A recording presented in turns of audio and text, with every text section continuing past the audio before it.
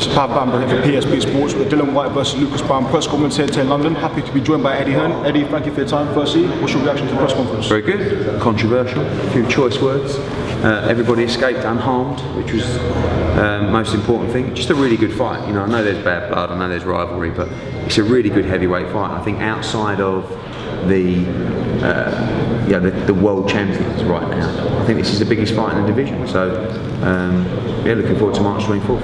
How much do you believe the sort of mind games of rivalry will actually play a factor on the night, if at all? I think both guys are experienced enough not to lose their head. I mean, sometimes you get a rivalry like, I don't know, Cody Chamberlain, where that's fun because you've got two guys never been in that kind of situation before. Anything can happen. I think here, Lucas and Dillian are both very experienced, so I don't see that they're going to lose their head. They're going to have a game plan that I expect them to stick to. But I think it will be explosive because Lucas Brown is dangerous, Dylan Whyte is dangerous, Lucas Brown is very hard, and they both have great stamina, and I think it's going to be a terror. Firstly, how easy or hard was it to make this fight? And secondly, what would be the key factors that would define this fight night? It was tough because both guys have got a lot to lose, and it was also tough because Lucas Brown is a lawyer in America, promoter in Britain, and he's in Australia.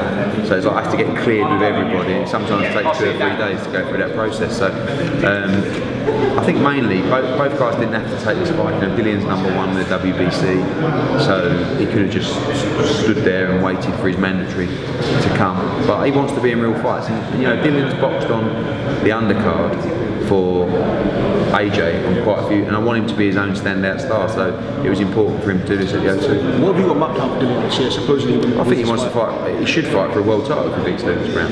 You know, that could be Parker, if he beats Joshua, it could be Joshua, who wants to fight with Dillian Whyte. It could be Deontay Wilder, but ultimately, that's one of the reasons I wanted him to have his own show, because you know, I want him to be a standout star.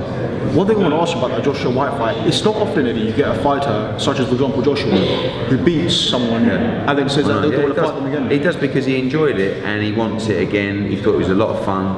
He wants to beat Dillian Whyte again, and you're right, you know. But that's the fight that he always seems to say. You know, he always mentions Whyte probably first, and he mentions Fury and he mentions Wilder. So, but he's got a job to beat Parker obviously first on the 31st of March. Leads me perfectly on to my next question. You're with Joseph Parker and his team on Monday at the hotel doing interviews with them. Was Tuesday. Right. So now it's all done. It's official. Looking back on negotiations, how would you assess them? Because it was quite a public negotiation, wasn't it? Yeah, it was difficult again with the time zones as well. It's not easy. I was in the Caribbean at one point. Higgins was in New Zealand. It was like 14 hours apart. Yeah. David Higgins, you've interviewed him. He's a quirky guy, but a good businessman. He knows what he's doing, and he got a good deal for Parker. I believe we got a good deal for Joshua.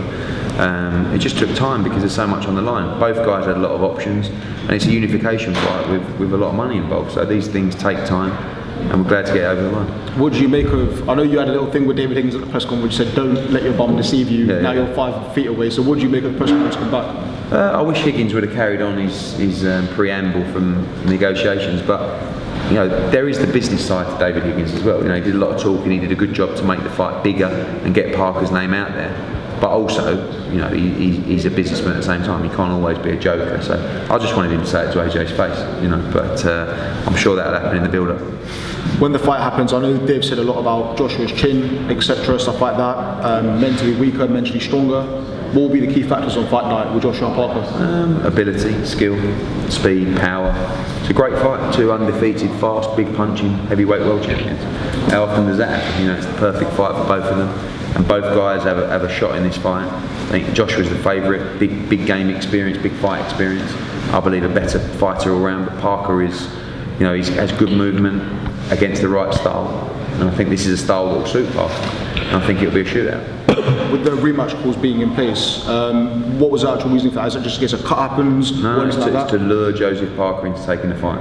Because if he wins the fight, he makes a payday that he could never ever dream of, and he becomes the biggest star in world boxing. So the rematch clause is not a safety net for Anthony Joshua. It's a bonus for Joseph Parker to show him that if you win, this is what is in front of you. Wilder as well, the hashtag was #RoadToUndisputed, so I'm sure you have an eye on Wilder.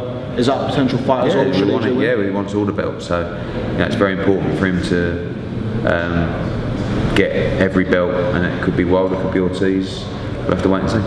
Amir as well, next week I heard the undercard. Yeah, Tuesday we've announced the opponent and the card, so very excited about that. It's had a great response, and Kell Brook tomorrow in Sheffield, and then Amir on Tuesday. Any clues on potential opponent with There's loads of guys, probably a dozen guys sent to Virgil, so hoping to choose one tonight. And Kell Brook tomorrow as well, as you mentioned? Yeah, it's a tough fight against Rabchenko. Good to see him at 154, and it's a real fight. Any other news fighting? I know you got a shoe off.